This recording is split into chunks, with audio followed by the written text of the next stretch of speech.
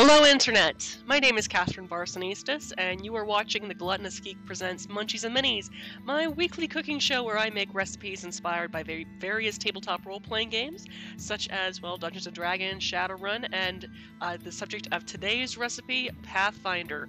Though, Pathfinder, those who've actually not played it before, if you're aware of Dungeons & Dragons, well, the people who created Pathfinder used to work for Dungeons & Dragons. In fact, they were the ones who kind of made a system very similar to D&D 3.5 and created their whole own campaign world around it, the world of Galarian.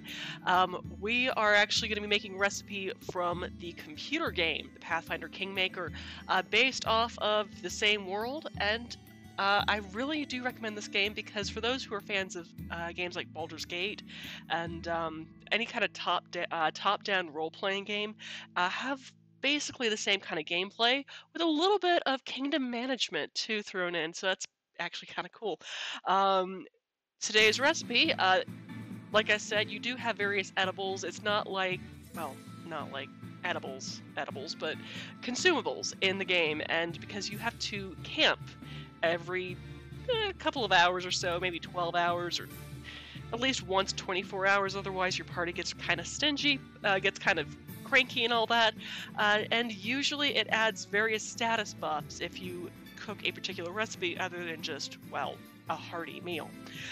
Today's recipe, First World Mince Pie, is one of those recipes, which you can make with, well, nuts, chocolate, flour, and what they call first world fruit. In their icon looks very much like a dragon fruit, which I would say first world fruit. I wasn't trying to make a kind of crack at the whole concept of, you know, the first world and being able to find stuff in like this in kind of first world countries, but I will say it kind of feels a little bit like that today when I was at Kroger, and the only dragon fruit, which they were charging about $6 a piece, weren't exactly the freshest in the world. In fact, I'm kind of annoyed that they were selling them, but they're fresh enough for tonight's recipe.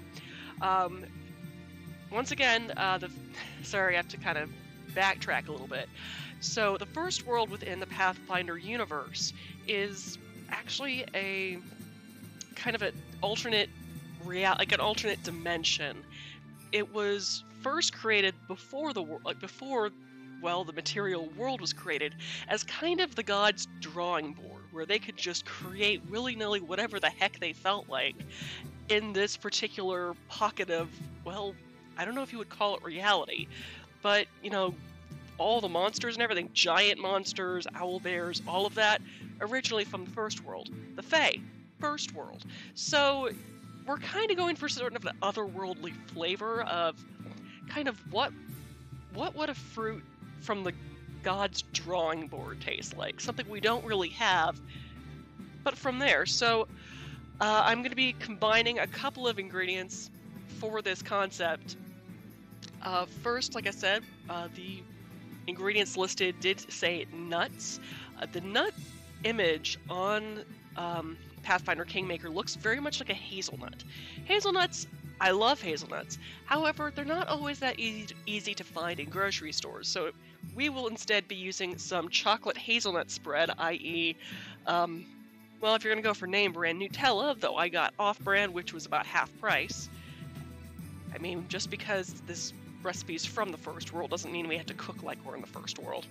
And we're going to be also putting walnuts in there. What we're kind of doing is sort of a different take on a pecan mini pie, except, you know, without pecans. Then we are going to be mixing with that chocolate. We're going to be adding some brown sugar and cinnamon, and as well as some chopped fresh peppermint, because I figured a little cooling note could be nice, and herbs, just various different herbs are available within the Pathfinder Kingmaker game.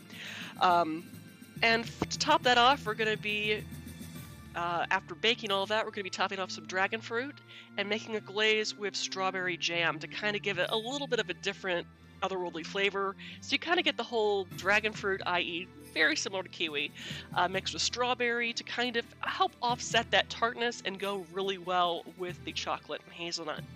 Well, I have kind of rambled on a little too much, so let's go ahead and get started. Like with any pie, you want to start out with a flaky pie crust. I did not want to do a standard store-bought pie crust for this because why? I mean, you could, but why? I hate making pie crust, so I figured out a way to make it a lot easier as well as a lot less frustrating. They will involve the use of a freezer and a food processor. So what you're going to want to do is have about a cup and a half of all-purpose flour. And you notice how I'm putting it in a Ziploc bag. This is where we're going to get to the whole freezer part. We are going to be freezing the components for our crust. Granted, we're going to have a little bit of kitchen magic. I pre-made a mix before that hand, but since you want to see, how this whole thing is done, we're going to do that. Cup and a half of all-purpose flour. Next up, you are going to need either shortening or bacon fat. I have shortening because I ran out of bacon fat making the first batch of this. You're going to want about 5 tablespoons of that shortening. Or in this particular case, since we're wanting to have it in smaller pieces, we're going to want about, once I find my darn teaspoon, measuring spoon, where'd it go? Teaspoon, teaspoon, holy, holy teaspoon. Aha! Here we are. So here's the general conversion from tablespoon to teaspoon. It is about 3 teaspoons per tablespoon. We're going to need about 5 tablespoons of shortening, so therefore 15 teaspoons. So we're just going to hit that, and a spoon to scrape that up. Let me just switch to our prep cam so you can see what the heck I'm doing here. Get a little spoon. So I'm just going to basically do 3 rounds of 5 so I can actually keep count. So 1, 2,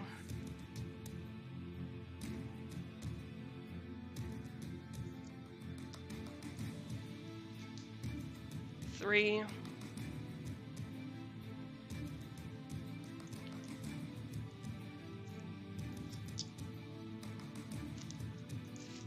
4, and 5.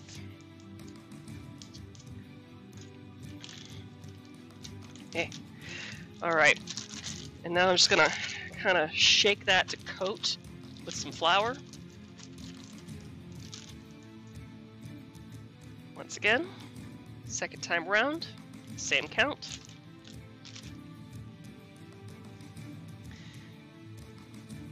There's 1.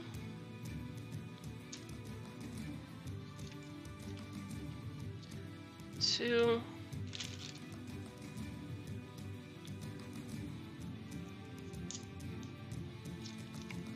3.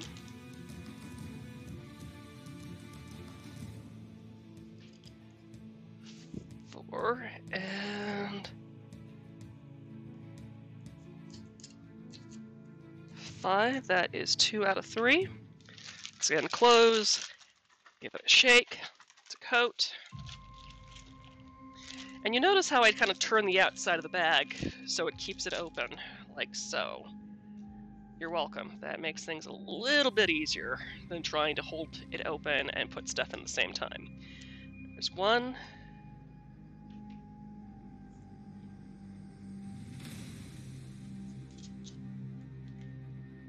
2.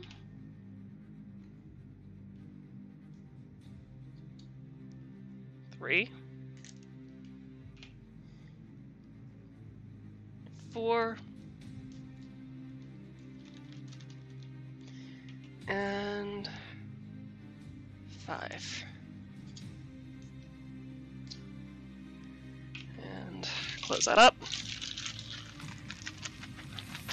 Yeah. Give it a shake. We are done with the shortening. Stick that there for now. Now you need about 4 tablespoons of butter, cubed. So about a half stick of a standard stick of butter, which I've already got ready to go. So I'm just gonna take a chef's knife and cut that up. So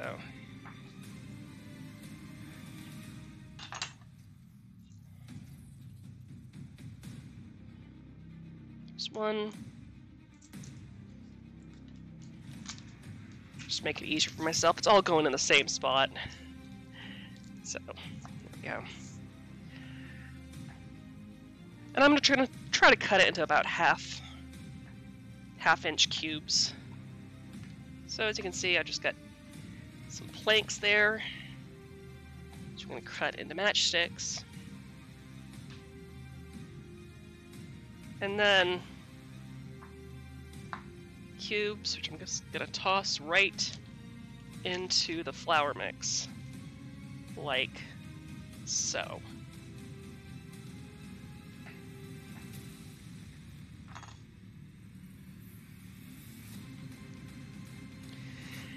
So the reason why I usually hate making pie crust is, one,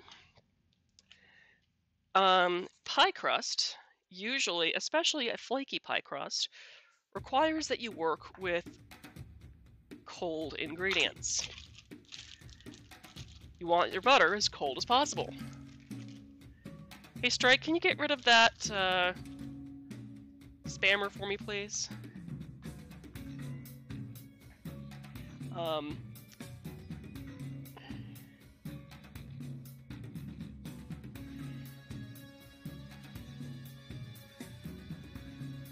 Everyone's here. Say hello to Strike, because Strike is awesome.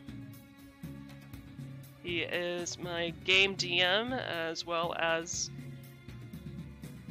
8-month subscriber, and an excellent mod.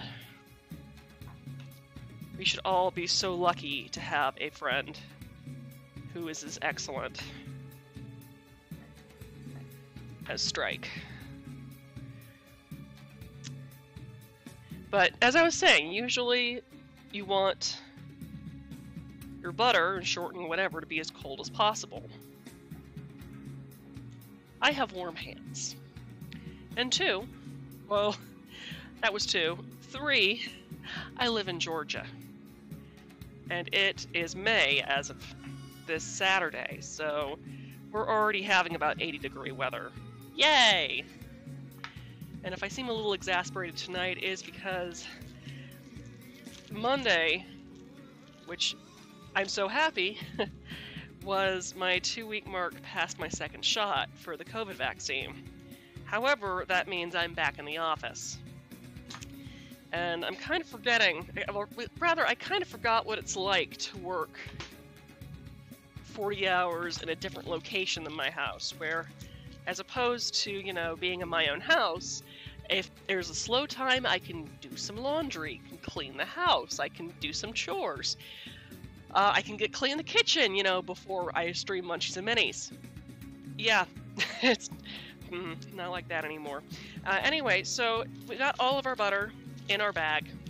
So one more ingredient you need to add to the mix before we stick it in the freezer. And that is about a ½ teaspoon of salt, which I've got right here. So, here we go. ½ teaspoon of salt.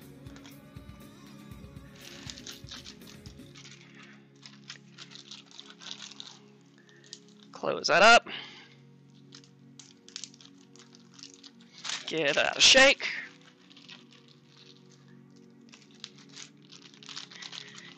And I'm just going to stick this in my freezer. Which ideally you would go for at least an hour and a half, 2 hours. Ideally overnight, or just whenever you're ready to bake yourself a pie.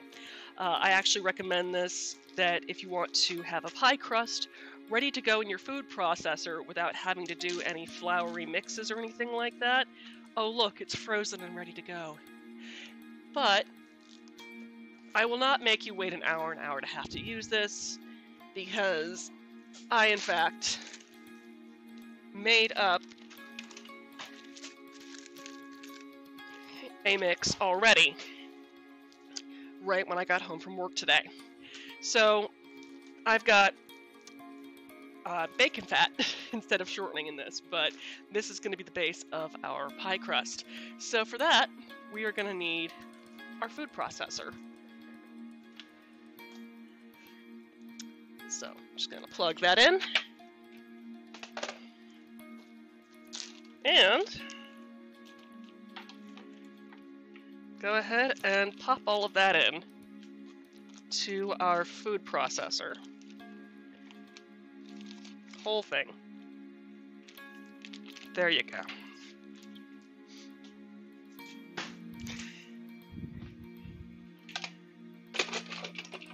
Seal it up. And get my instructions that I wrote yesterday in front of me. So, it's all in there.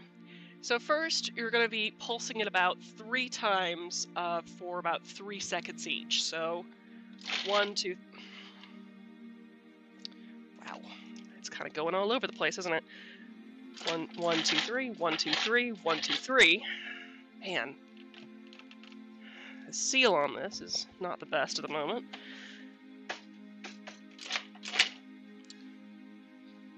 Wow. Things I was not expecting to happen. Basically, you want to pulse it for that much. And next, I need ice water. So I'm going to just get a bowl, a handful of ice,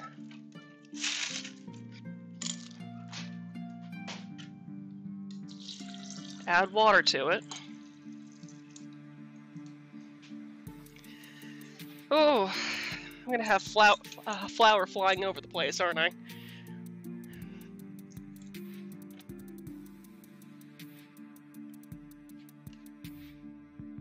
Wow. All right. So now I just need to. We're gonna pulse that a bit more.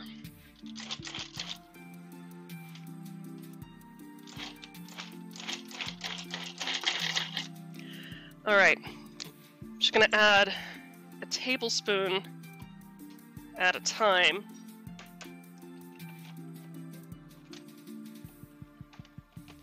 Of my ice water.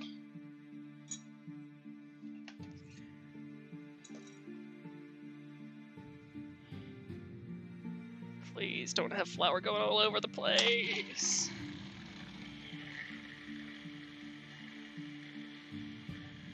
One,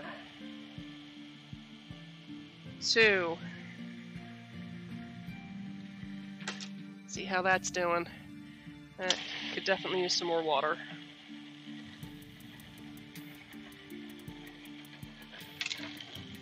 Okay. That's looking nice and crumbly flaky and starting to come together. But not a giant ball yet, which we don't want because then it'll basically get overworked and too tough for me. So that's looking pretty good right there, if you can see there. So, to make things a little easier to myself, I'm going to go ahead and get another Ziploc bag and just transfer this whole thing. I get a spoon or something to transfer it with.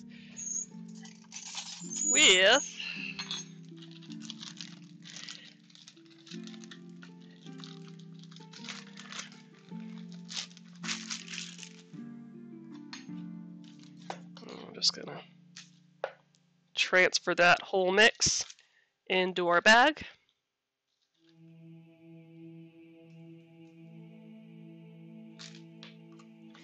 Like so. If I can get the blade out of there. There we go. And we don't need that anymore.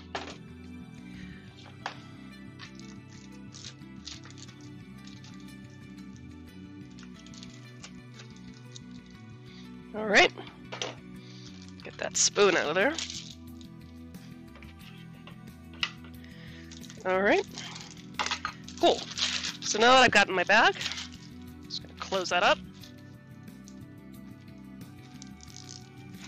And kind of push that all together into a ball.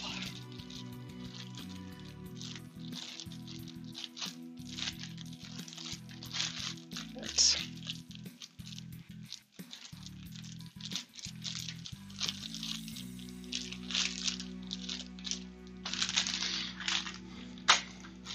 Squash it down, and now we have a disc of pie dough. So, now I just need to let that chill in the refrigerator while we make our filling. So, that can go straight into our sink because we don't need it anymore.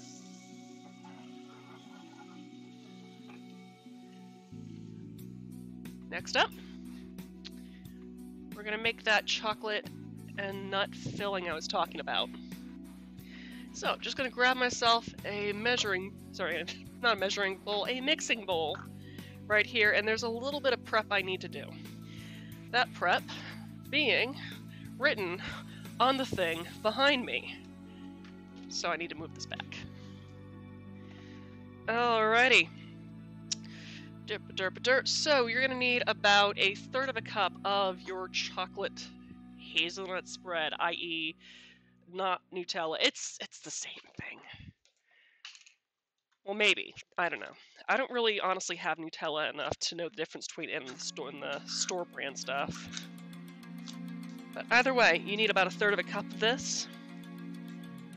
This will act as not only your big sweet part of it, but also since there's palm oil in there, you're kind of also getting your fat portion, which you would normally get with melted butter in a pecan pie. We're not doing that because we already have the fat in there. And my little girl cat just squeaked at me, so once I figure out where the 3rd cup measuring cup is, I will go and answer that squeak. Hi, princess. How are you, my baby girl? Hello. You gonna say hi to my followers, sweetie? Yeah? Yeah? Little tiny girl? Baby girl. This is Ginger. She's my little baby princess. And by baby, I mean she's about, almost 22 years old. Isn't that right, sweet girl? Yeah. Mwah. I think the reason why she's lived this long is because she's lost her hearing, but certainly not her sense of smell, which is why she's in my kitchen trying to trip me. Isn't that right, sweet girl? Mwah. Yeah, this is my baby kitten. Get you up in the camera so you can see people. So that people can see how pretty you are. Yeah, there we go. There's the baby girl. Yeah, tiny kitty.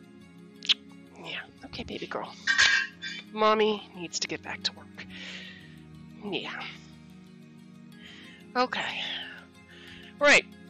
Just wash the ginger off my hands so we can get back to food prep. What are you sniffing about? There's nothing you can eat today. I'm not giving you chocolate.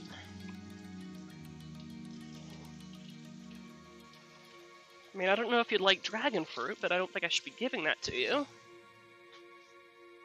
It's my squeaker-doodle. Okay. Let's see. Right. So, hazelnut spread. I've got 1/3 cup here, just to make it come out of my measuring cup a little bit easier. I'm just going to be using a bit of cooking spray, while keeping an eye on Ginger as she circles back into the kitchen, because she assumes that I'm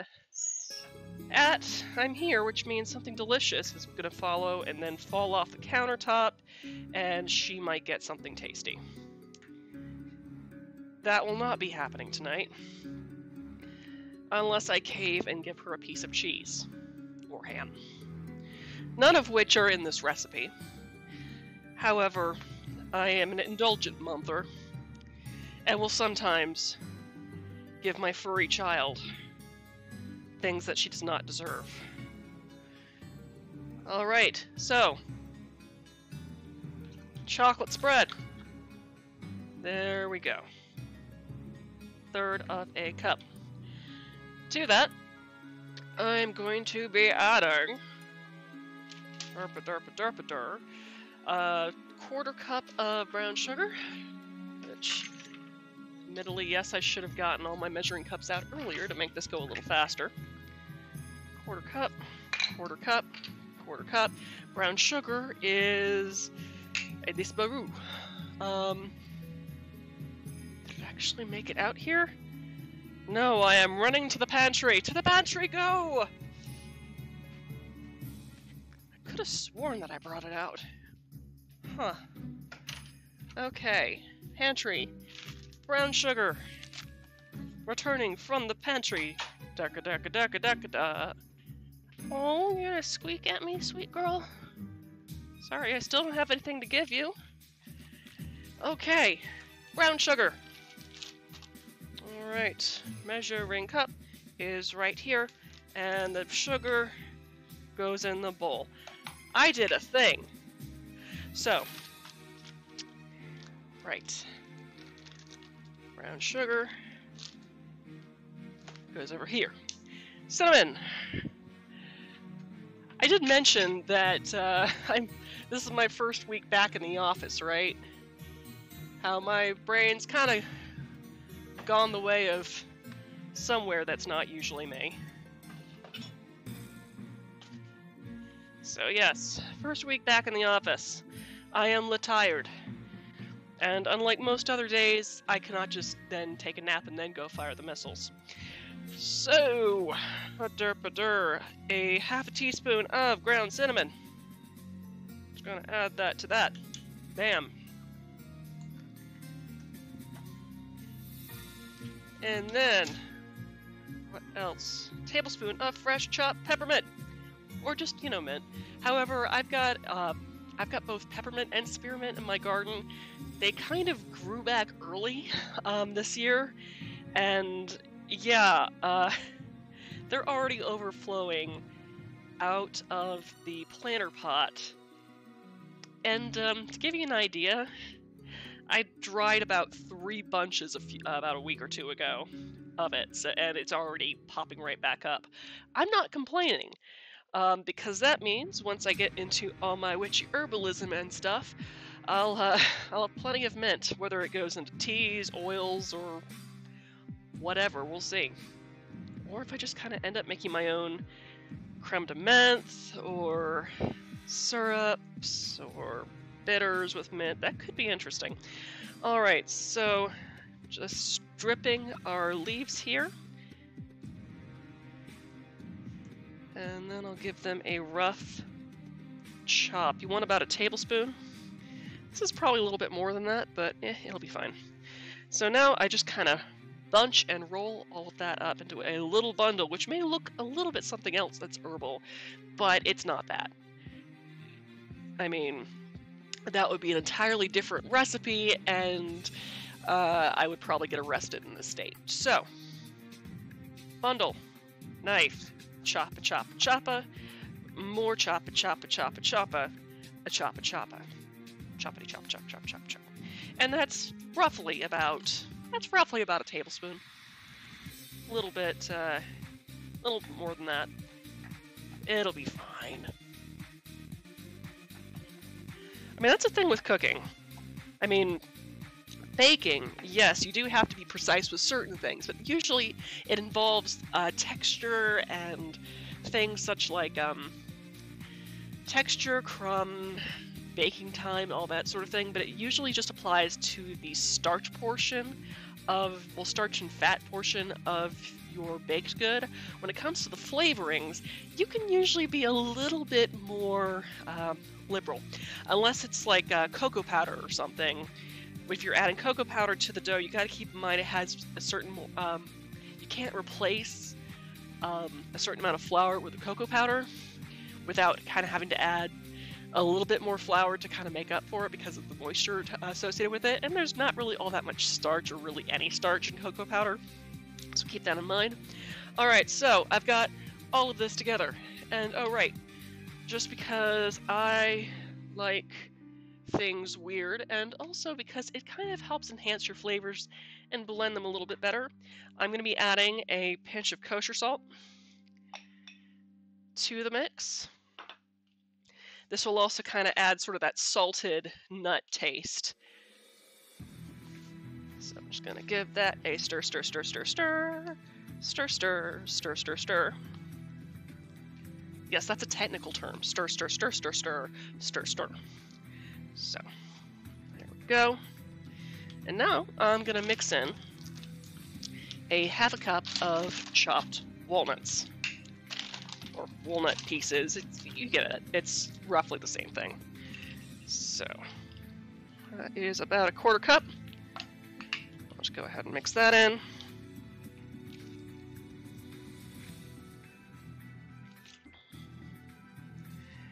And then we need that other ¼ cup.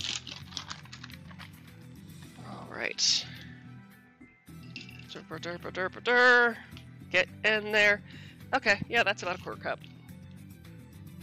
And there you go.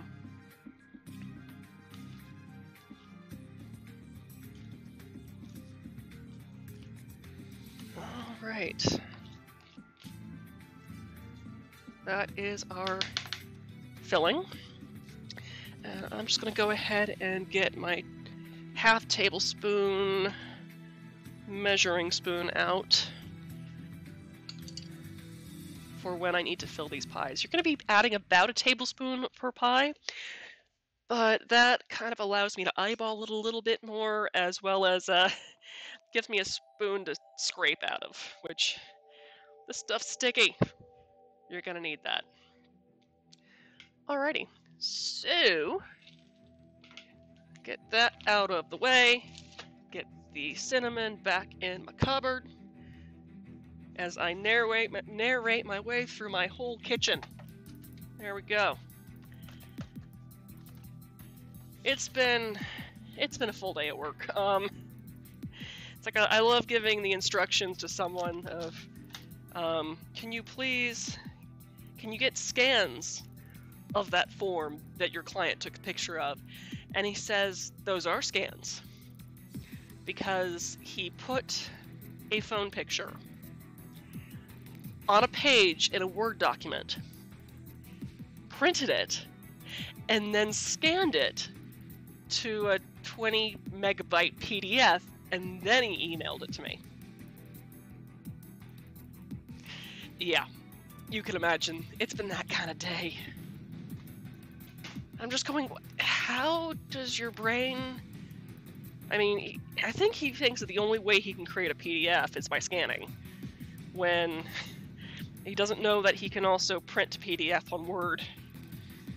Like, but even then, it's like, why not just send me the JPEG? Please. Oh, get this, and he printed it out in black and white. Ooh. Right.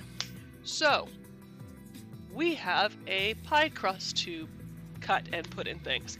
So I'm just gonna need a 3-inch, I think this is 3 inches. Cookie cutter. I think this is 3 inches, I think. I wish, I hope. It looks roughly... Yeah, I'm gonna have to roll that a little thinner anyway. In the meantime, I'm just gonna stick that in there because I don't need it. And I'm gonna get my pie crust out of the fridge. There we go. So, I'm gonna try a thing. I hope it works. Because I hate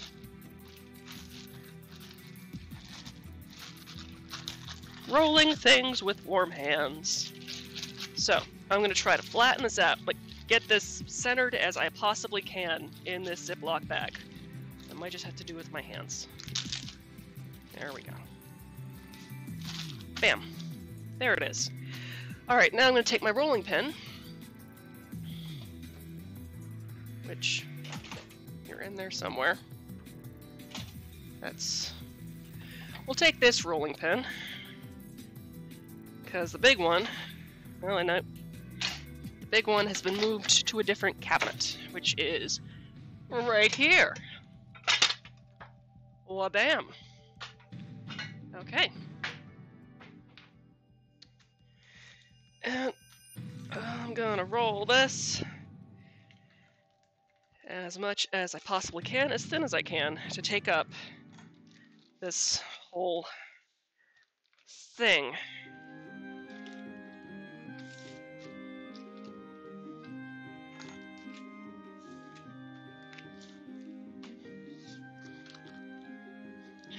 I basically want enough to make 8 dozen pies, so basically you'll be needing a 12-cup muffin or cupcake tin. Really the only difference is whatever name you refer to it as. So, rolling, rolling, rolling.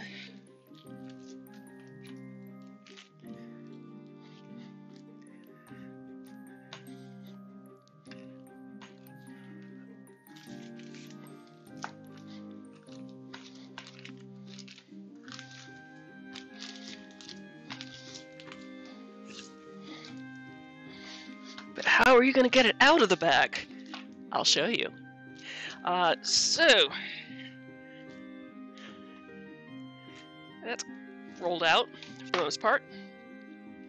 So now I'm just going to take a pair of kitchen scissors and cut that bag open.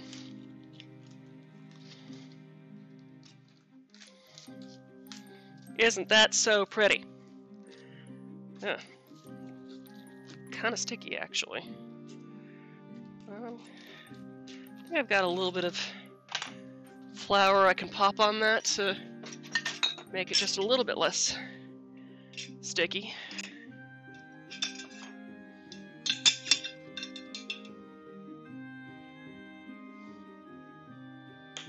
Okay. Just gotta spread that out. All right. So I'm going to need about 12 circles.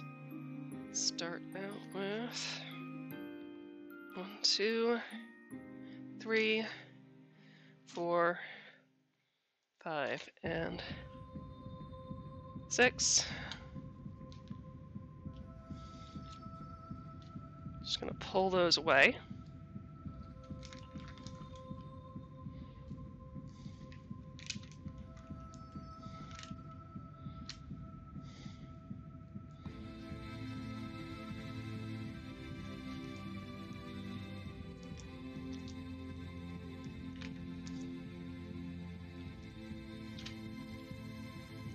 Just flip them over.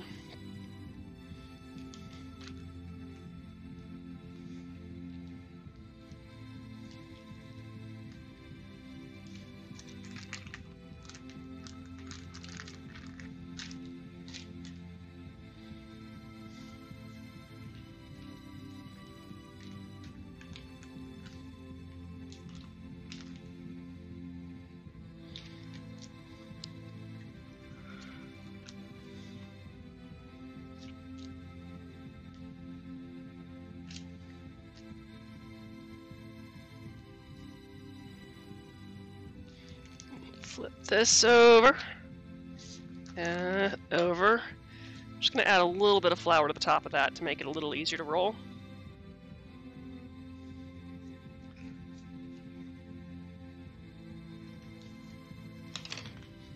And I'm going to roll each piece a little bit larger because the holes on our depressions on our cupcake tin are each about 3 inches wide.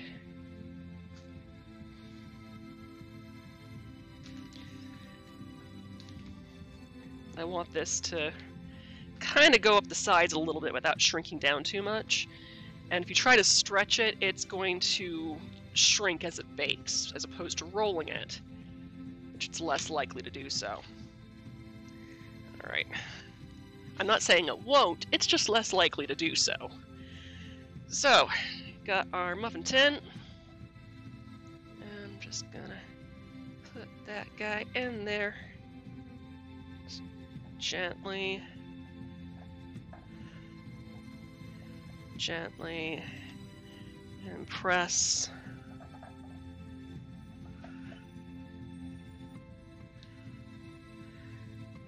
Probably. I'm paranoid.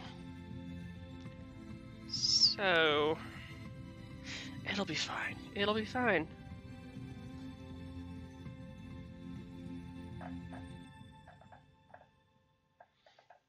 And honestly, there's so much fat in there, it's probably going to be alright. Okay, there's one. Now, I'm not going to do that after every single one. I'm going to kind of space it out some. So, just kind of roll this a bit wider.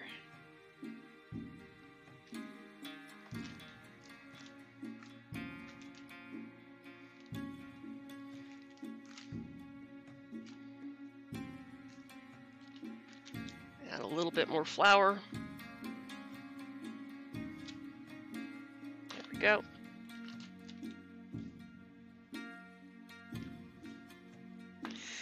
And you notice how when I roll it, I kind of turn it a quarter turn, so it rolls out a little more evenly, but also doesn't stick to my surface.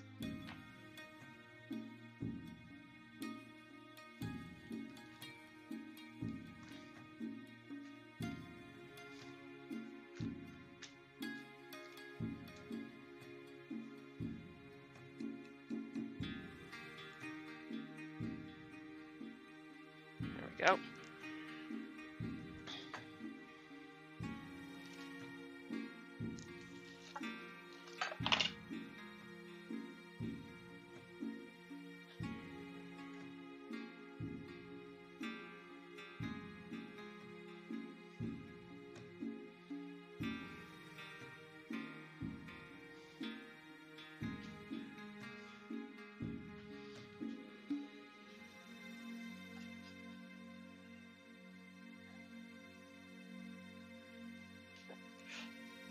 Kind of let that drop.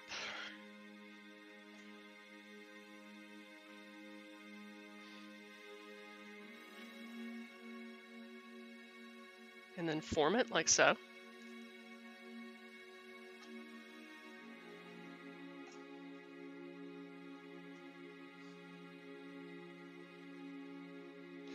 Mostly I'm trying to make sure this doesn't tear on me.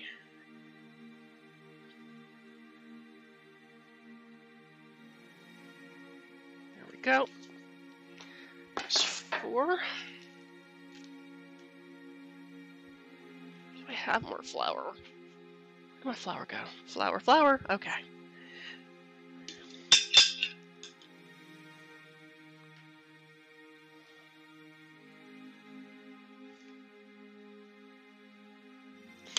Admittedly, I think the bacon fat's a little stickier than regular shortening tends to be.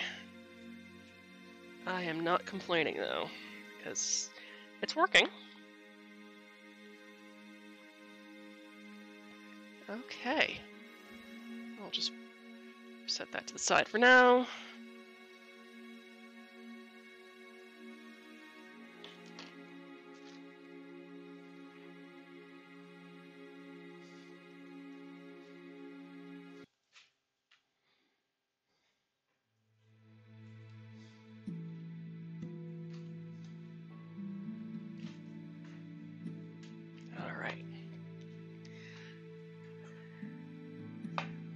Let's just get these 2 in there.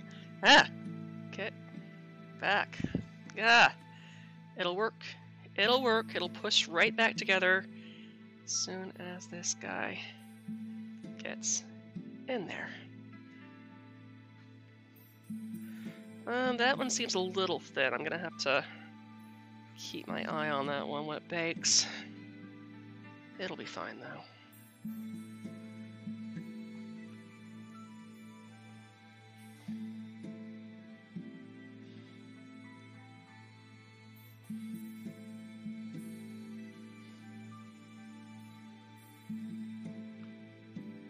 Okay.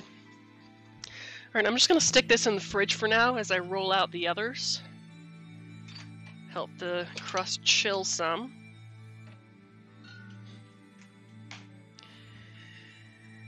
In the meantime,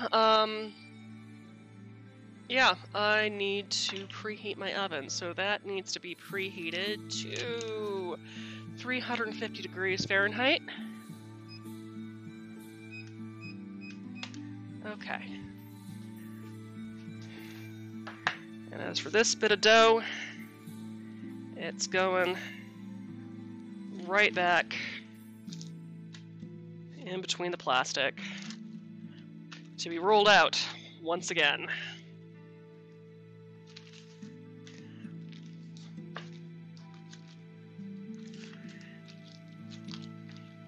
And try to get it just as large as the last time. As you remember, we only got about 6 circles out of that.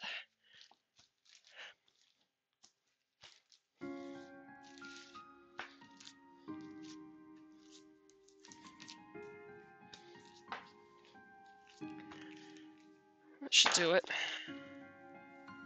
There we go.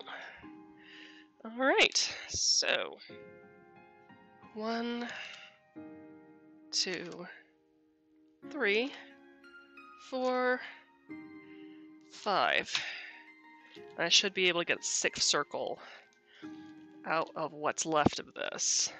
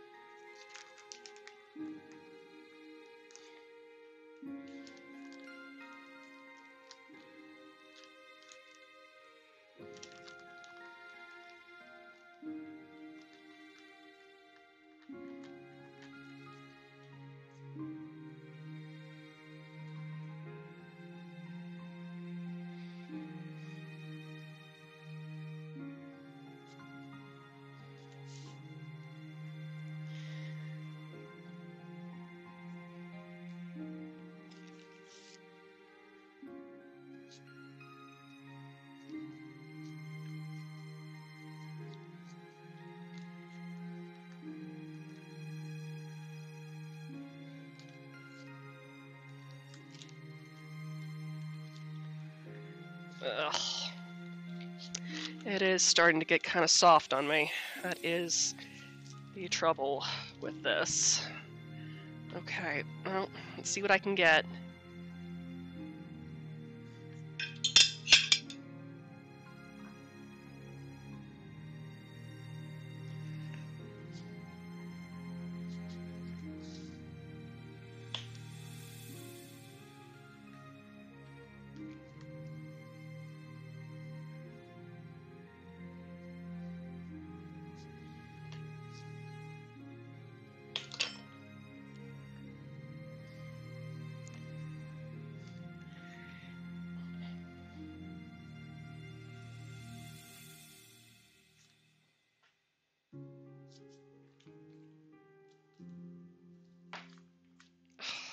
Got to flour that side.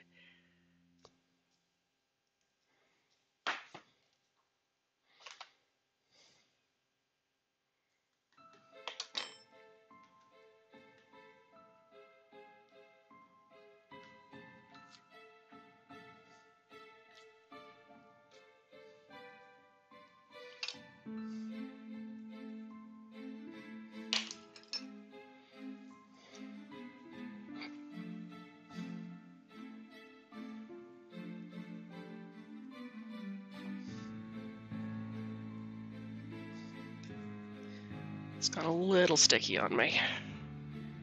It'll be fine. I will make this work, dang it.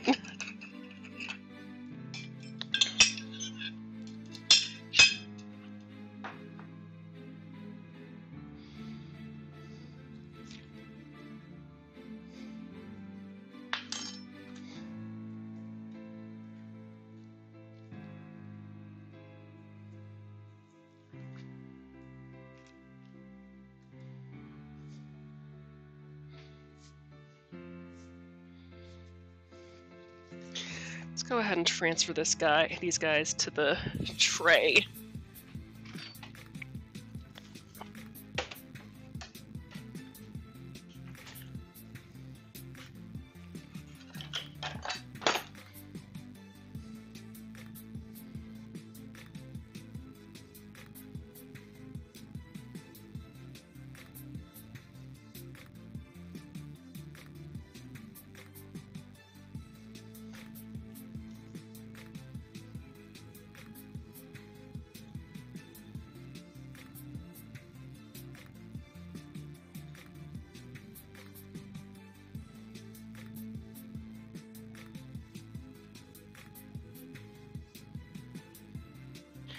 And if it tears, it is okay to take a little bit of scrap dough and fill in the holes, especially if it's towards the intersections, because it's going to be baked over anyway.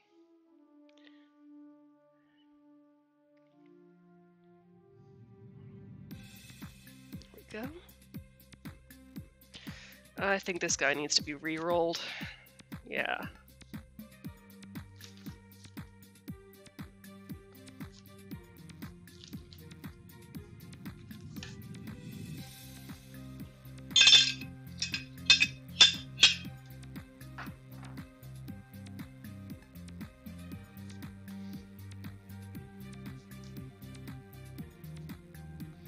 There we go.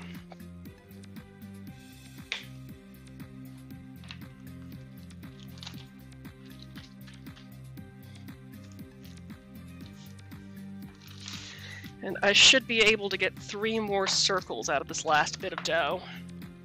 That's the hope anyway.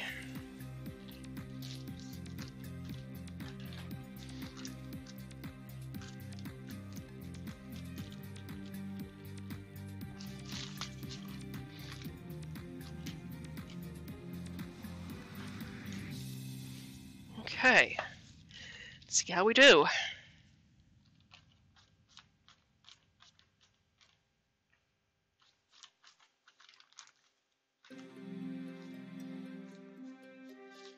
There we go. Just gonna add some flour at the top.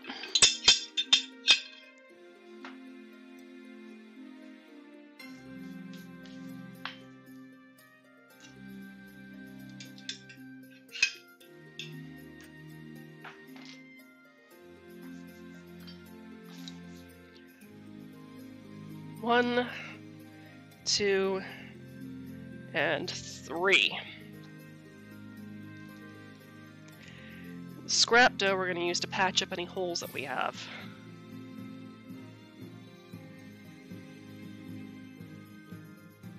Which we don't really have many, but you know, sometimes it can't hurt to just be prepared about it.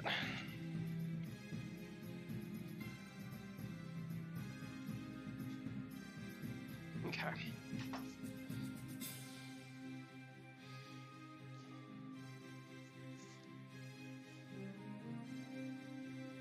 Okay.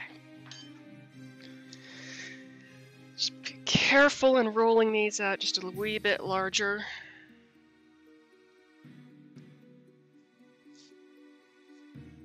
That should do it. There we go. A little bit of a thin spot towards the back there. I'm just gonna add some scrap dough to kind of patch that up. And some spots around here that can definitely use a little bit of a patch. Or a little bit of a thicker bottom.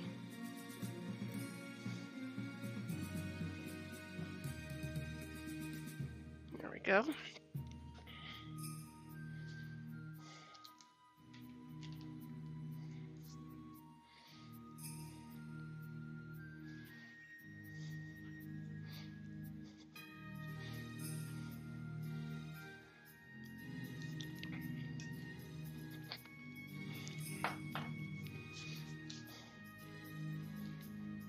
Yeah.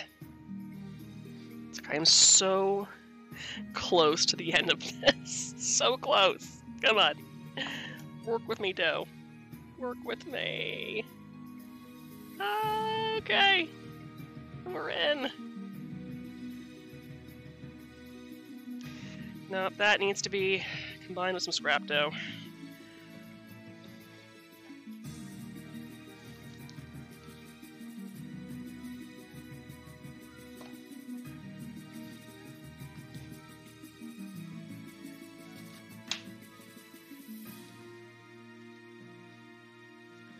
At this point, I'm like, screw it! I'll smash it till it's large enough. And then I'll just form it like Play-Doh into the cup. There we go.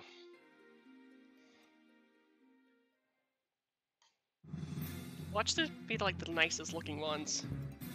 Just that's gonna be my luck, you know?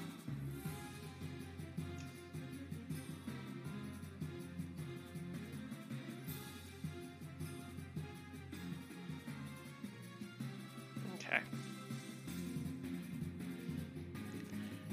Screw being careful. I'm done being careful. This is why I don't do pastries all that often. There's always a point where the dough begins to get so soft. They're like, just cooperate with me, damn it! Cooperate!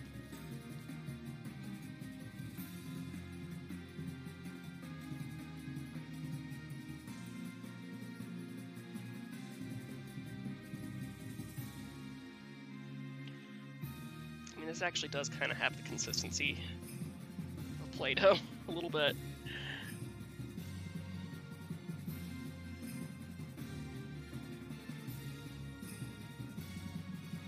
Like I said, I've got some scrap dough, so I'm just going to use it to strengthen some of the thinner ones at the bottom.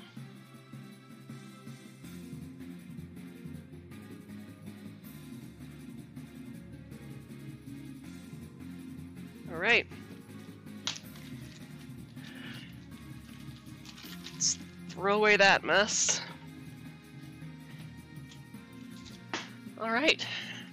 So now that I've got that, and I also have my filling, we're gonna add some filling. About a tablespoon to each one.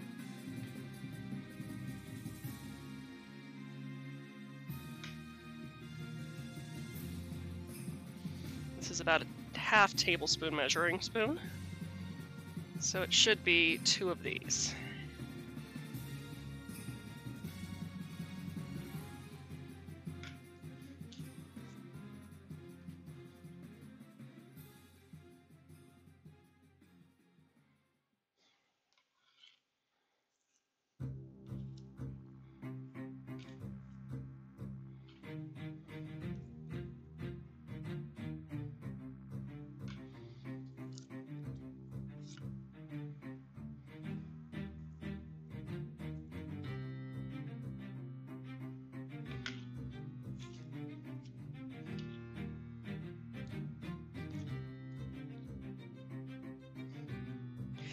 And I am now realizing my fatal mistake.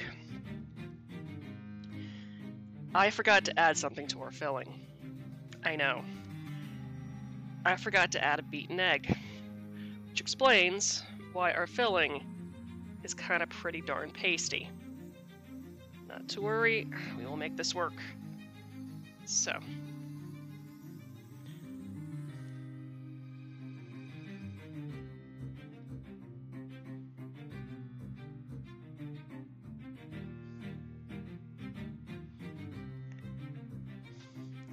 I knew there was something missing.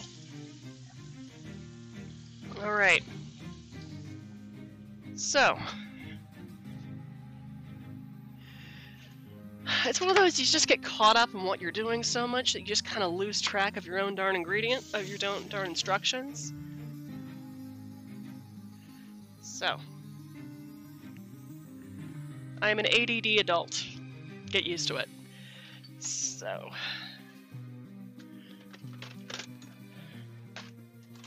Egg.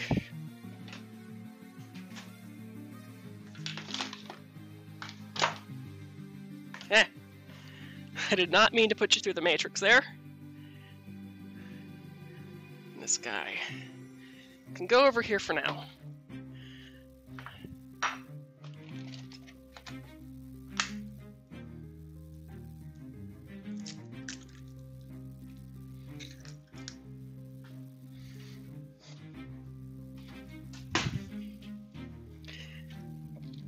An egg.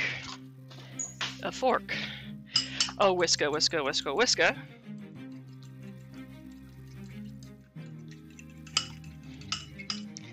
Beaten egg.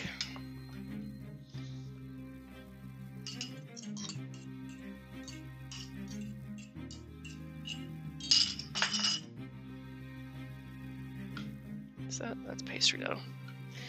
All right. Thought it was lacking some moisture.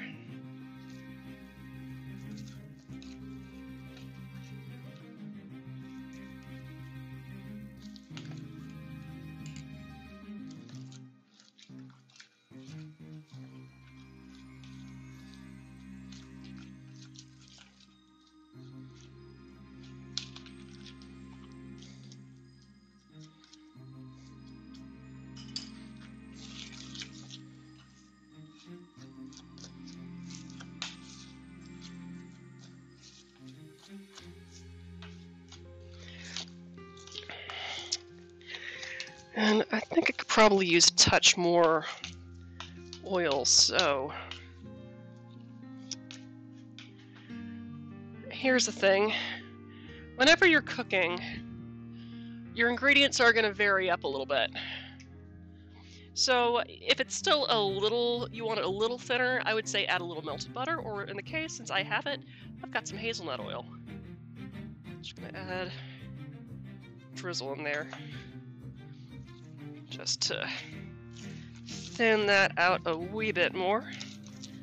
There we go. Beautiful. All right, now this makes a heck of a lot more sense, I imagine. So, gonna need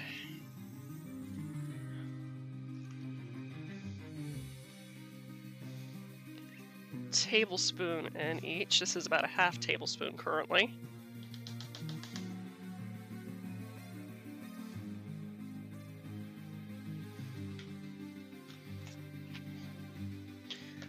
Get my hair out of the way of the pie filling.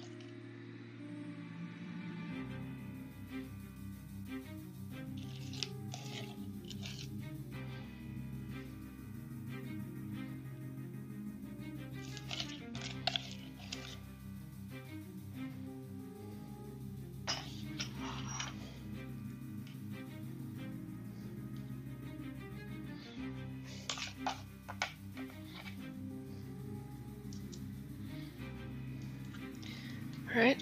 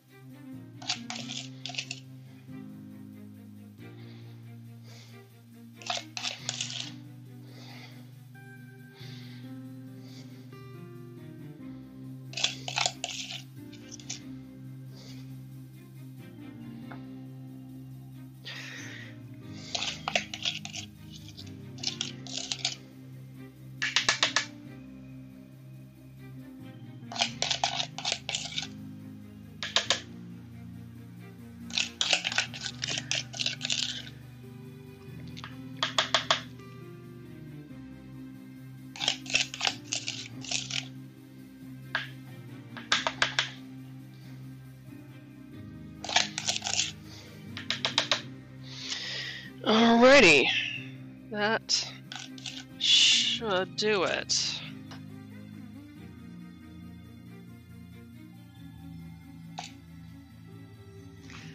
And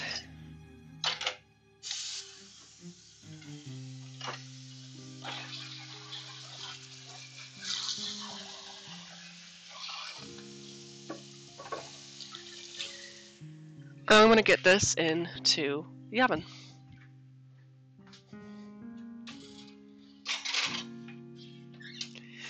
Set the timer for, how long did I have this for? 25 minutes or until set. Set it for 24, it'll be fine. Okay, so just gonna give my counter a clean.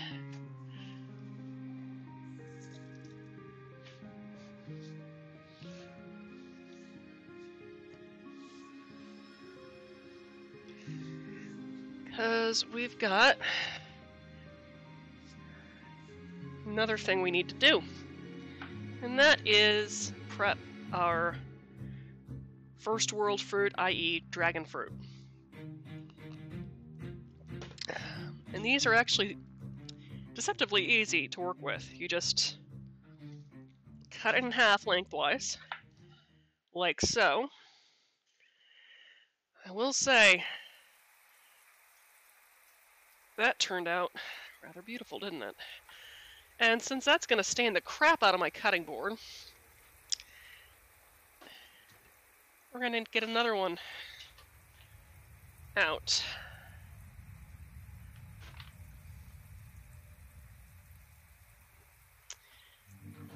Now, your dragon fruit's either going to be kind of unripe, so white on the inside, or ripe, this beautiful pink red color. It's also very juicy, as illustrated. But very much like a kiwi, you just scoop out the flesh, like so. I'm gonna pour the remaining juice into my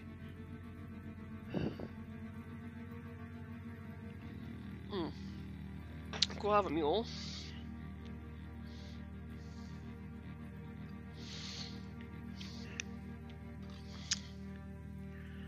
And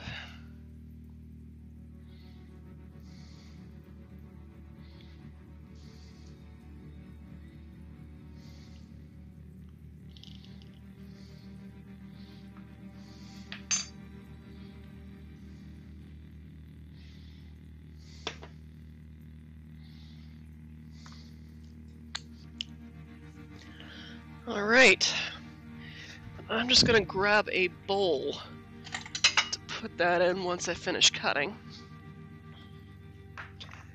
So I'm just going to cut these into 1/2 inch thick planks, which then I'm going to cube like so.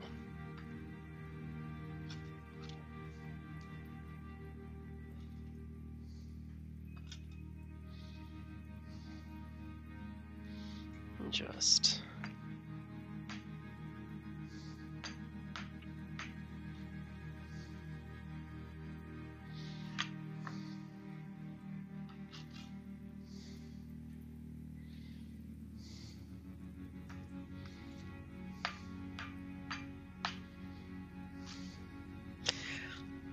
because what we're going to do once these pies are cooled down is that we're going to make them into kind of a nut chocolate pie fruit tart by topping them with this dragon fruit and then glazing the dragon fruit with some strawberry jam. So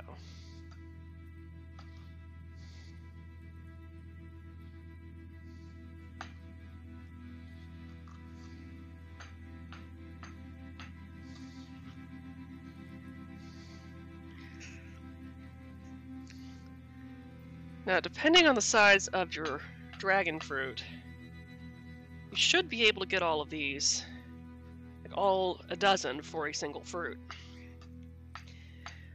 Mine are kind of small though, so after we decorate the first few, we'll see if I need to cut up the second one or not.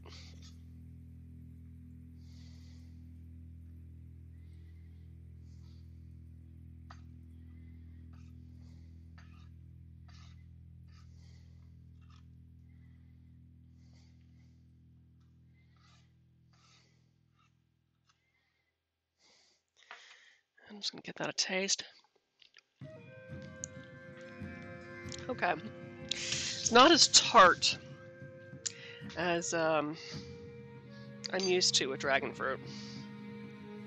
It usually has kind of a kiwi flavor, but when it's ripened up, it's got a little bit more of an apple banana type flavor, which works, but I like a little bit more tartness. So with that, I've got some limes.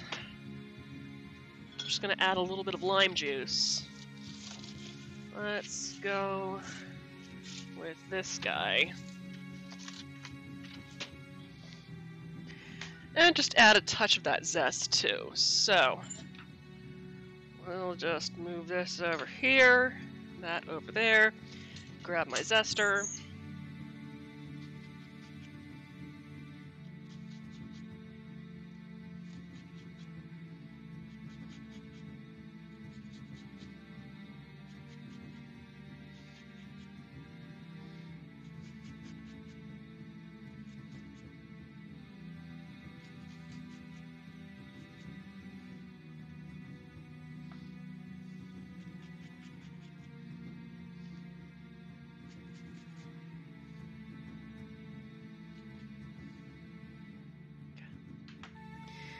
And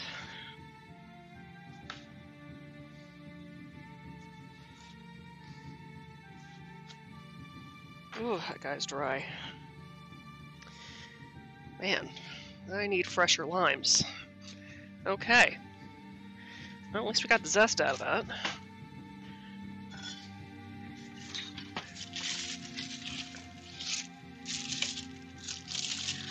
Oh. Did all of you guys dry out on me?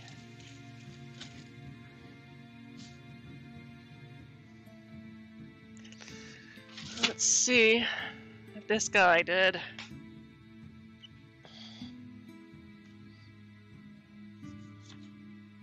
Okay, this one seems to be okay. All right.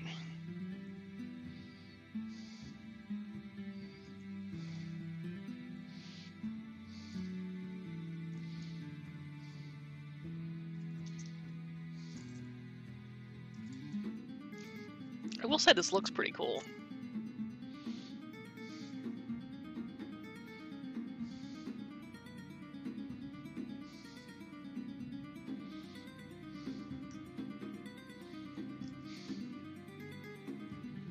There we go.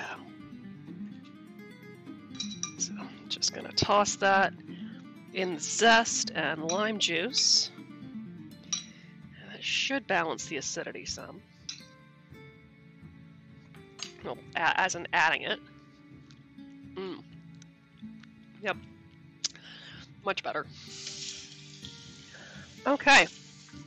So, since we got about 16 minutes left on our clock, I'm going to go ahead and make up our glaze just so we have it out of the way.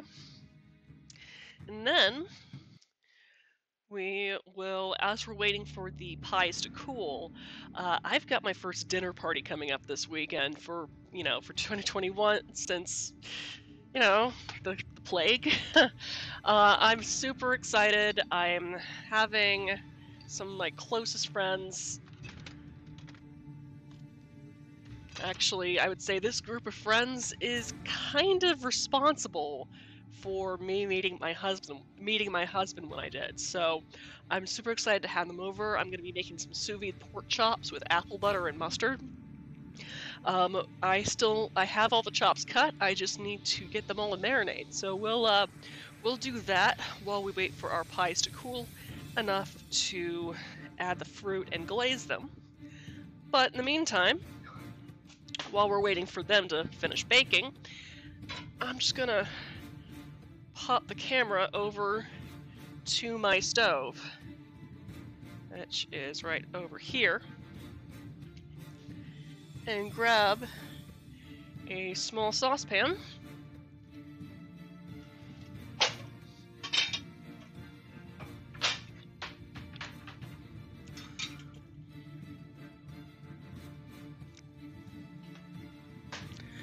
And where's my strawberry jam? You're in here. You were in here. I had strawberry jam somewhere in here.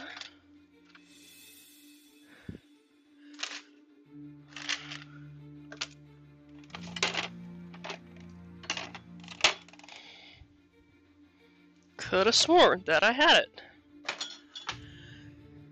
I mean, maybe I can use lingonberry instead?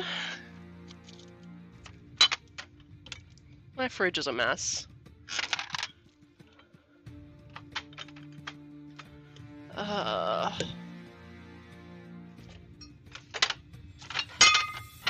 No, screw it. We'll use cherry. Because that's what I'm finding right now.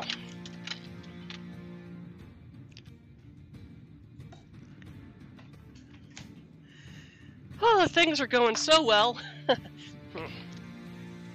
Yep.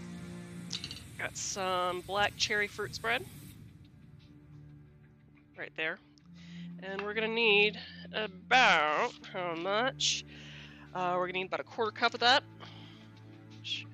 Quarter cup. A measuring cup. A spoon.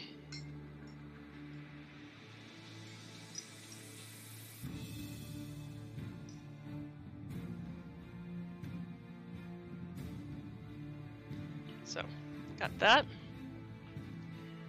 I've got my saucepan. Got that. And you're going to need to add about 1/8 of a cup of water, which is about half that measuring cup I just used.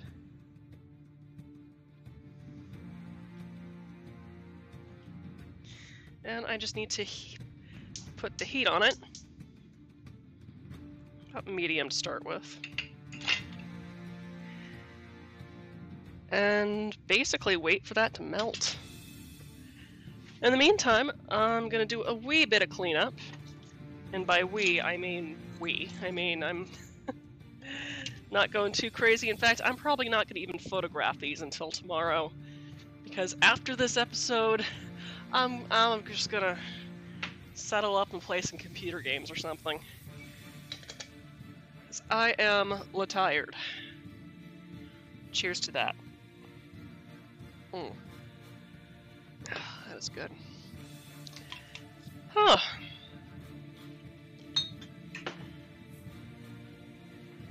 But hey, getting work done works for me. And I'm curious to see how those pies are doing, so I'm just going to take a quick peek at them. Oh, good. They are definitely baking up nicely. That makes me happy. Alright, so as you can see, it's starting to boil on me a little bit. What I want to do is have all this jam here melt into our liquid here to create a nice syrupy glaze. That is, one, going to add a little bit of extra flavor and sweetness to our very, very ripe dragon fruit. But also, it is going to act as a preservative to keep the fruit fresh looking.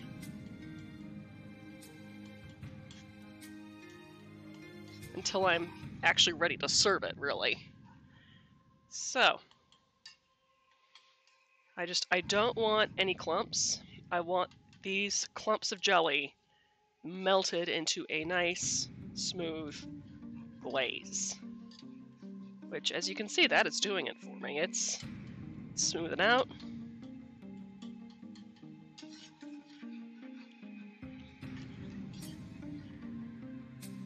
And honestly, it's smelling rather lovely. I wonder if there might be some lavender in this jelly. Oh, it smells excellent. You know, I might just change the recipe to have it be cherry preserves instead of strawberry.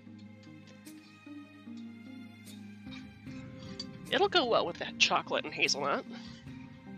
Alright, as you can see, that is fully melted. So, just gonna set that to the side to cool down some. But just to keep it, for the most part, kind of warm.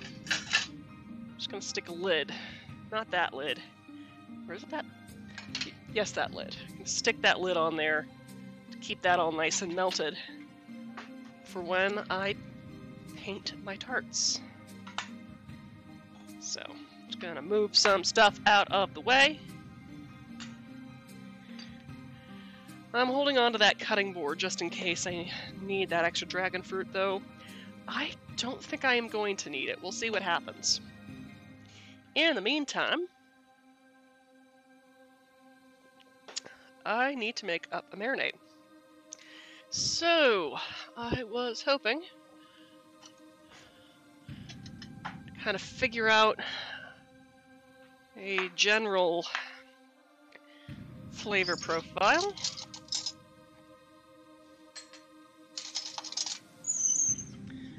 And we'll do that with tablespoons, or in this case, that's a tablespoon. Do I have a half tablespoon? It's like when I don't need a tablespoon, I have tablespoons. When I need a tablespoon, I don't. Such is the way of the world. We'll use that for the apple butter, and we'll use this half teaspoon for the mustard. And let's see, I've got this contain naturally occurring sulfites are fine. What about the horseradish? Can we do horseradish now? What else can I add? I'll figure it out. I'll probably just add some kind of spices. Okay. So got some stone ground mustard. Got some homey apple butter stuff. I don't have... Oh gosh, okay. So let's start out with 1 part apple butter and 1 part... Well, it smells okay. Organic stone ground mustard.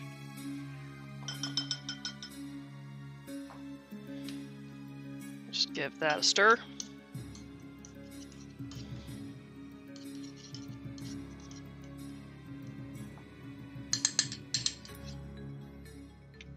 For lack of a better way.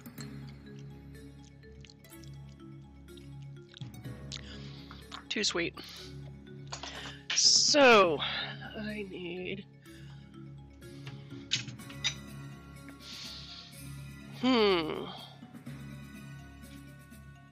Garlic powder will be pretty good. We'll do a bit of sumac. Extra bit of citrus in there. I need more oil. That's not fresh. Maybe sesame oil could be pretty good? Yeah, let's give that a try. Sesame oil, apple butter, mustard, sumac, and garlic and pepper. So, add a... Now all those tablespoons are coming into play.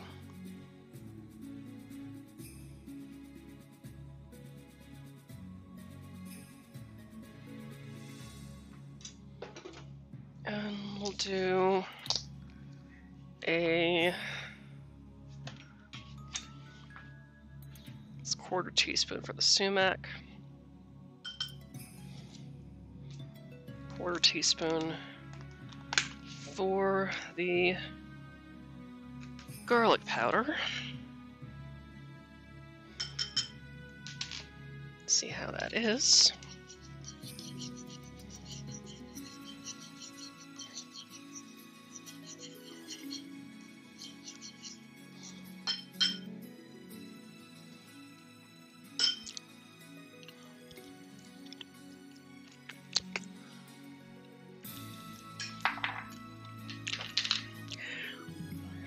Definitely needs more apple butter to get that, because the sesame oil is rather overpowering. And I think more garlic and sumac.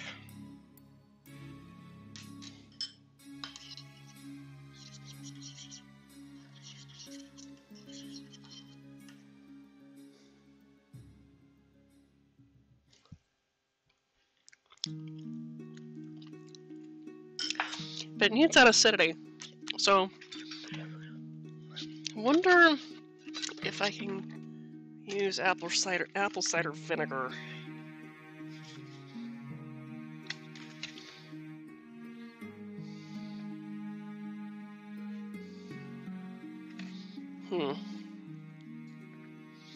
Mirin, maybe?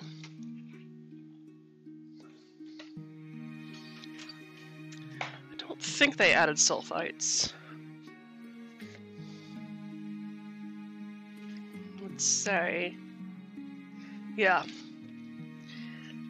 Well, see how we do with a tablespoon of apple cider vinegar to thin that out some.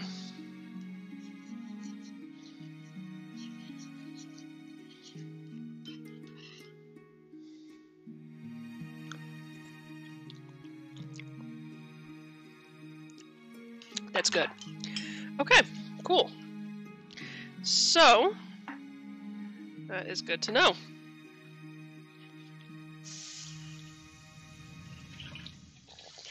I'll just do that in each bag. So, let's get my pork chops out. Oh, which are all in the other fridge. Hey, Ben, can you grab the pork chops, please?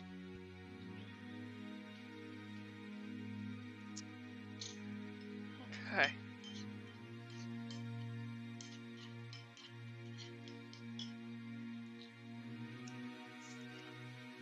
So the nice thing about doing sous vide is if you're feeding about 8 people, all you have to do is have a cooler and a sous vide unit. So we're going to be doing that once I get my pork chops, which are thankfully already in bags for me. How are we doing on those pies?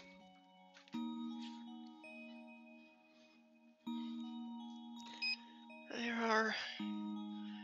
Could definitely use another minute. So that... Okay. So, I'm just gonna go ahead and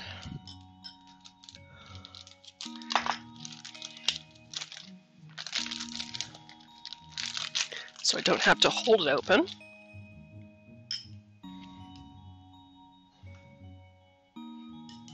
There we go. All right.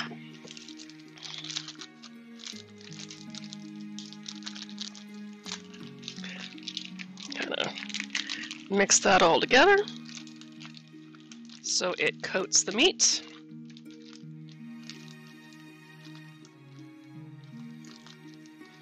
And then try to get it as airtight as possible, because I'm going to be sticking this directly into the pot with a sous vide unit.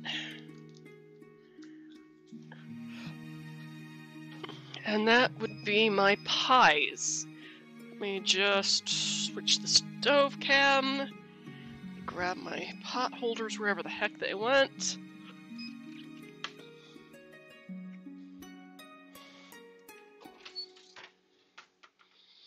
See how we're doing. I think it can be just a little bit more golden brown. We'll go in for another 2 minutes at most. Okay, so back to what we were doing. Let's go back. There's 2 parts apple butter.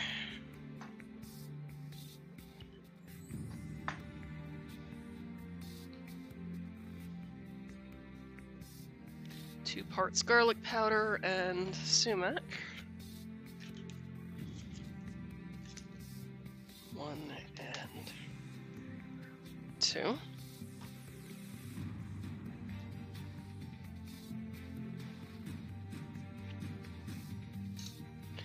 A part mustard.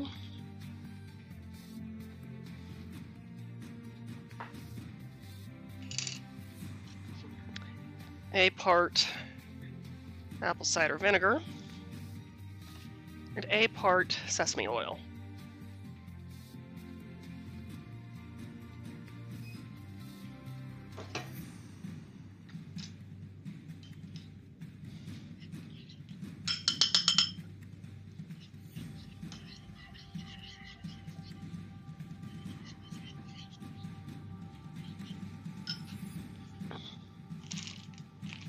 All right.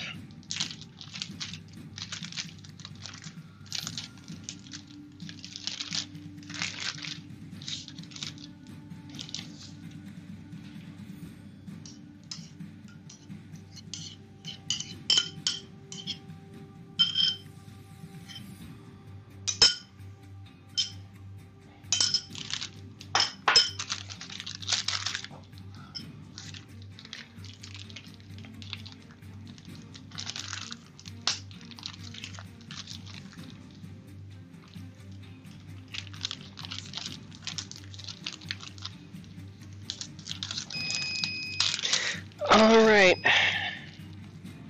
And that sounds like I need to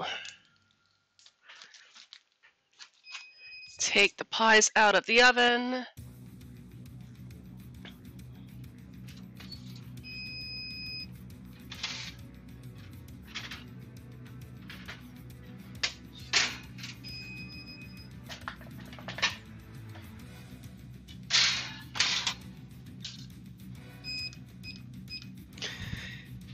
And you can see in the stove cam that those definitely need to cool some before we get to the next part, which we'll get to, but I'm gonna get the couple more pork chops done, and then we'll try to remove them to get onto a wire rack to cool fully. So, there again. Making marinade for, well, 16 people, essentially, to feed 16, so.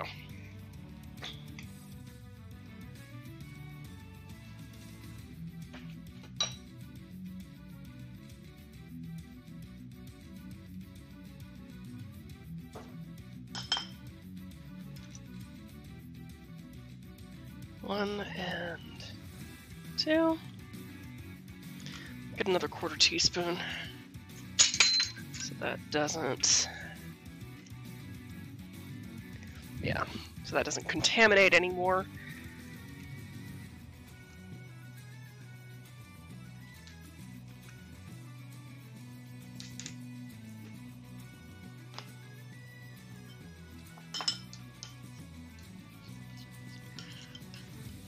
Go.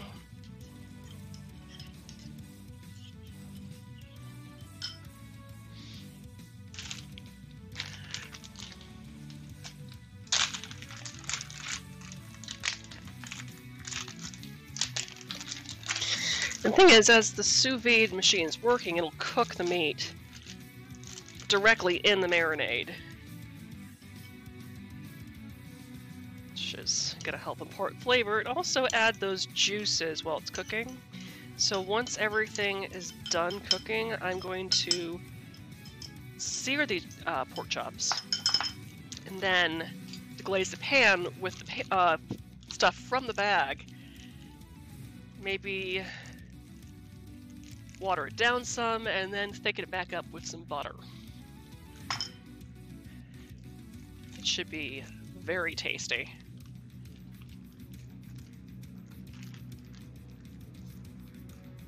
Once again, trying to squeeze out as much air as possible.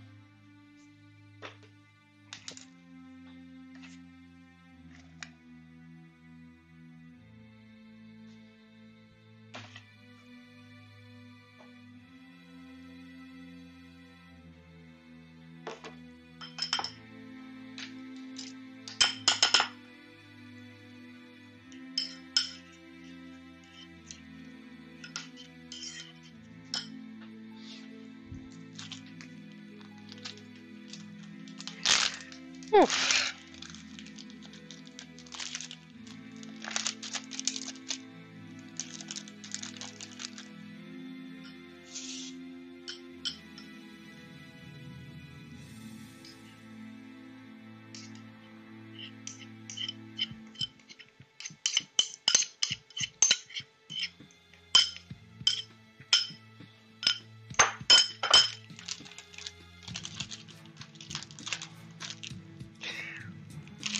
And as far as a seal is concerned, as long as the top of your bag stays above the water while everything else is submerged, you should be okay. And make sure to use double zip freeze bags. Okay. Ooh, let's see. I'm just waiting for those pies to be cool enough to handle before taking them out.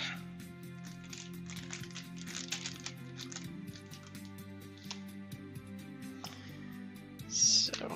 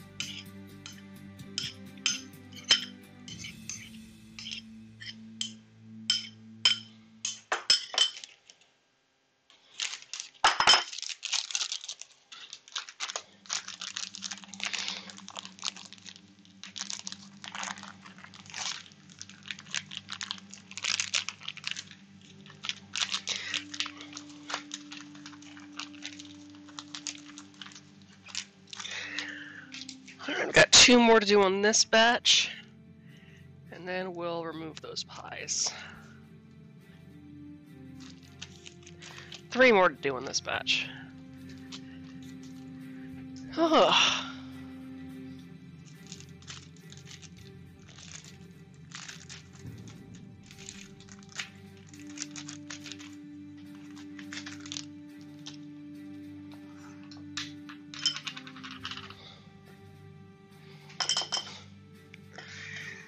So yeah, you ever have relatives that give you preserves and stuff for the holidays? This was one of those cases. Giant tub of apple butter from Virginia. Not that I'm complaining, mind you. But, you know, if you're just not really a regular jam and preserves eater, use stuff in marinades. Trust me.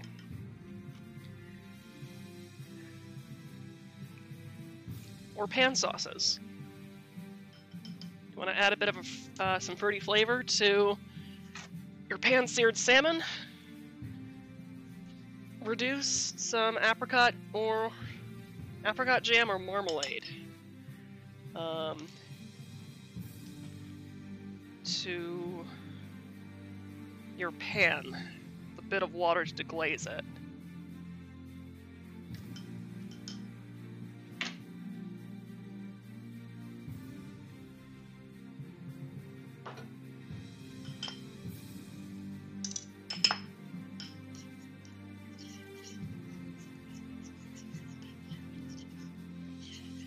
Okay.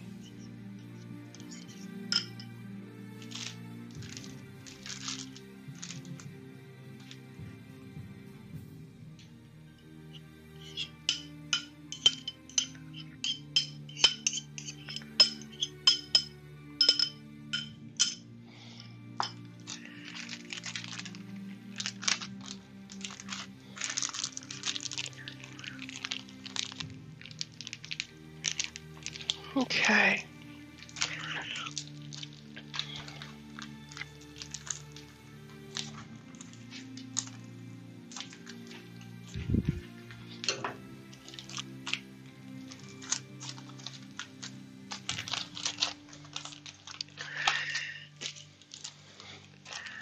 Don't mind me, I'm just stacking stuff back up in the Tupperware for my dinner party. Oh boy, let's see, how cool are these guys? They're still pretty darn hot. I'll wait on those a little bit, just get these 2 pork chops in a marinade, and then we'll take stuff out of the pan.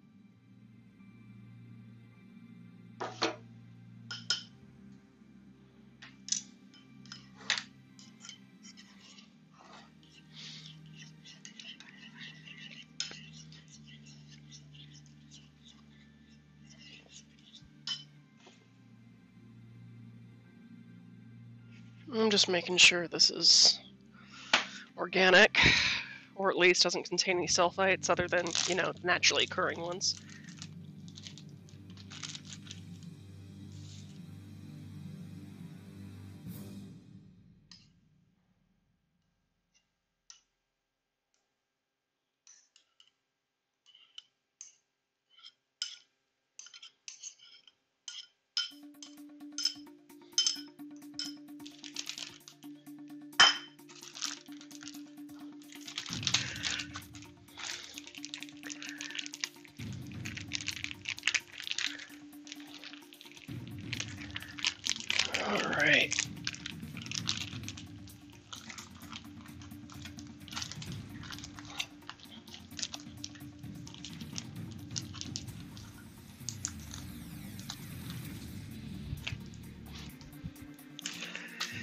And one more.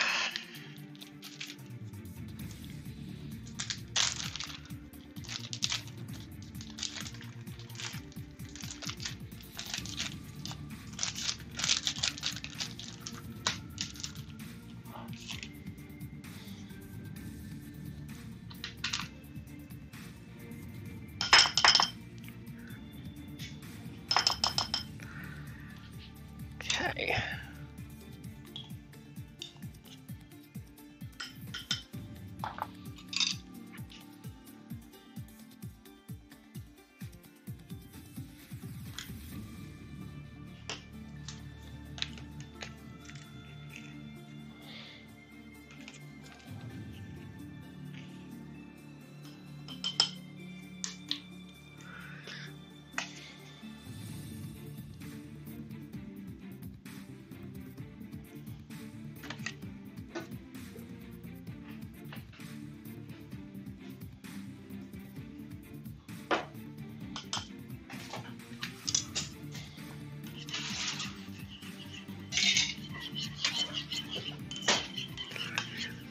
Okay.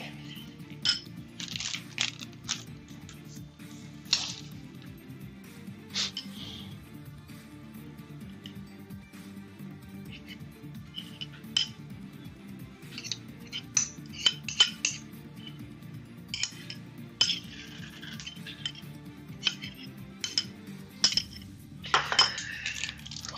right.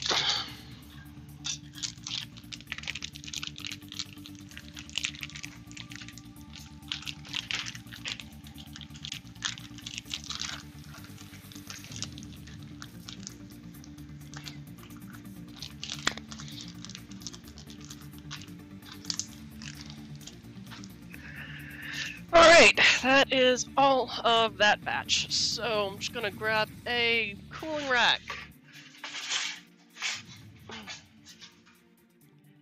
Go back to my stove cam. And sincerely hope this works. Alright.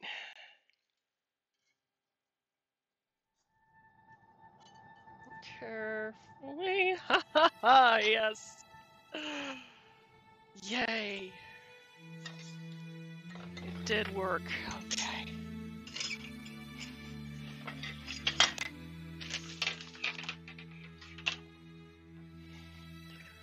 Just gonna carefully lift these.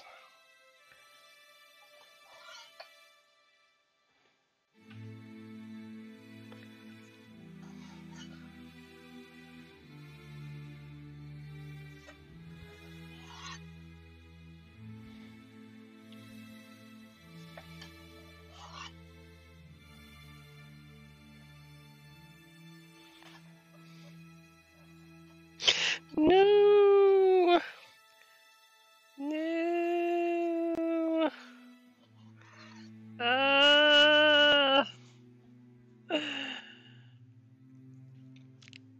What about you? Will you work for me? Come on. Haha.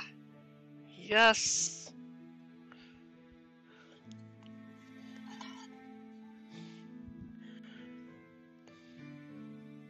That one will be a sacrifice.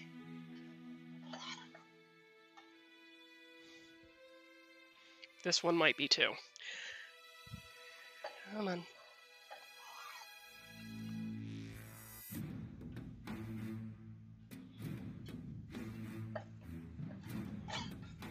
Yes. Okay. Cool. Well, let's see how that crust turned out at least. Pretty darn flaky. I'm just gonna stick that over here.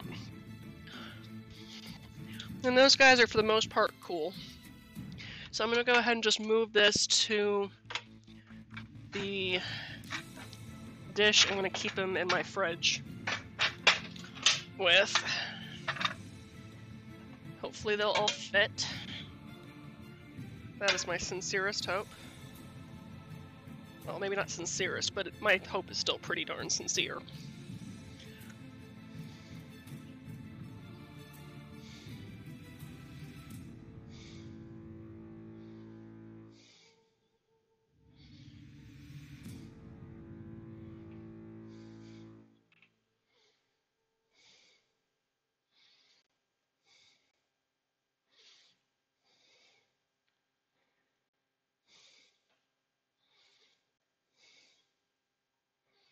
No! Stop falling apart on me. Well, this one was going to be a sacrifice anyway. So, we'll do that little guy on a separate plate.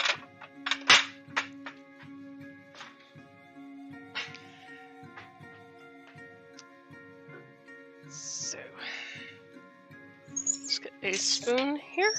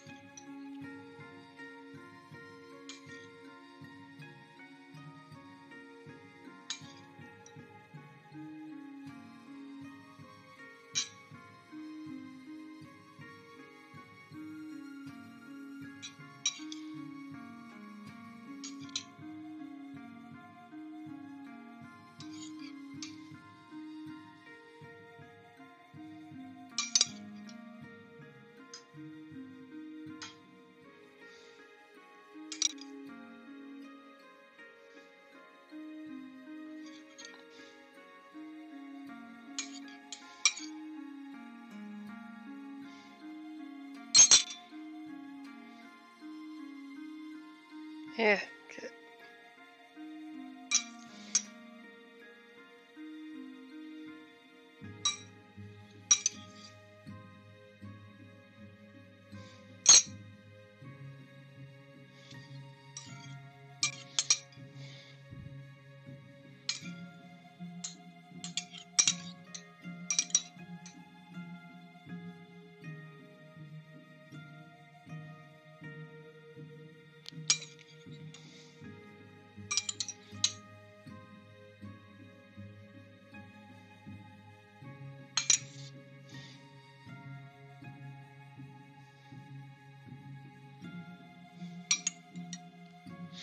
I'm not gonna lie, this looks very pretty.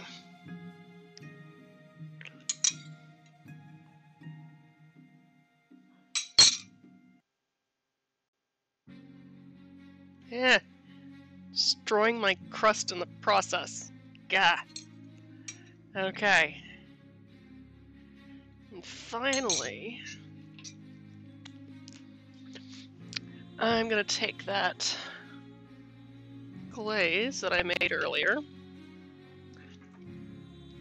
and a pastry brush, and we're just gonna delicately paint the top of each with that glaze.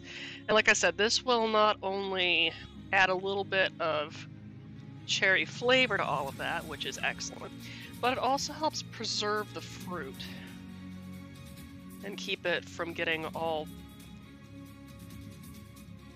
mushy on you. Well, in this case, mushier than it already is, because this dragon fruit's a little ripe. Because this is the kind of thing that you actually serve later, after you've let it set in the refrigerator. So, that's some on there. And since I've got a sacrifice ready to go, I'm just going to grab a plate and show you what it's going to look like when it's fully finished. I'm just going to paint that with some glaze. And the thing is, you would refrigerate it then until you're ready to serve it. Ideally about 30 minutes at least. But after that point, you then garnish it with a fresh mint leaf, like so. And like I said, that's going to be my sacrifice because the crust kind of got destroyed on me. But, you know, I'm okay with that because I'm actually very curious to see how this turns out.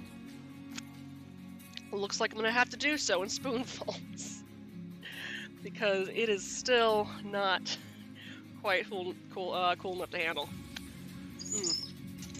Alright. Moment of truth.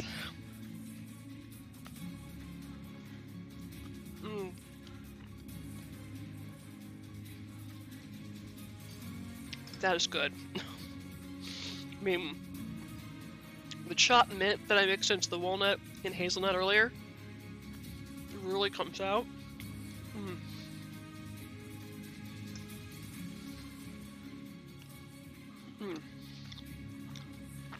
That's excellent. So, that said, I would like to thank you for joining me today on the Gluttonous Geek Presents Munchies and Minis. It was definitely a journey, but we got there, and not only that, right on the dot at about 2 till 9. So hey, yay, we got finally within our time limits. Yay.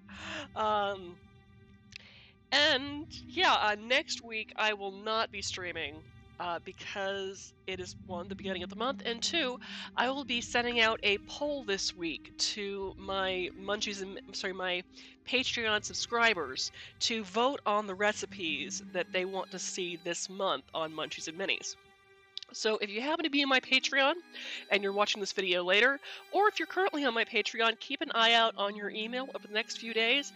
I will be sending out a poll with this month's options for Munchies and Minis recipes.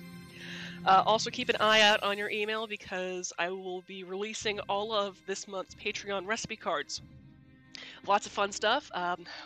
If you happen to be on Munchies Minis and you saw haven't seen the previous episodes, I have made a potato soup inspired by the Red Sheaf Inn in Dungeons & Dragons Volo's Guide to the Sword Coast. I made, the First World Mince Pie from Pathfinder Kingmaker, and I also made Lumi's Pumpkin Bread from Pathfinder's Realm of the Fell Night Queen campaign module. If you happen to be on my blog post, or happen to have both, Patreon, you will once again be getting recipes before anyone else will be getting them. I have, once again, 3 this month. The first one, I have a coffee cake inspired by the book The Golem and the Genie.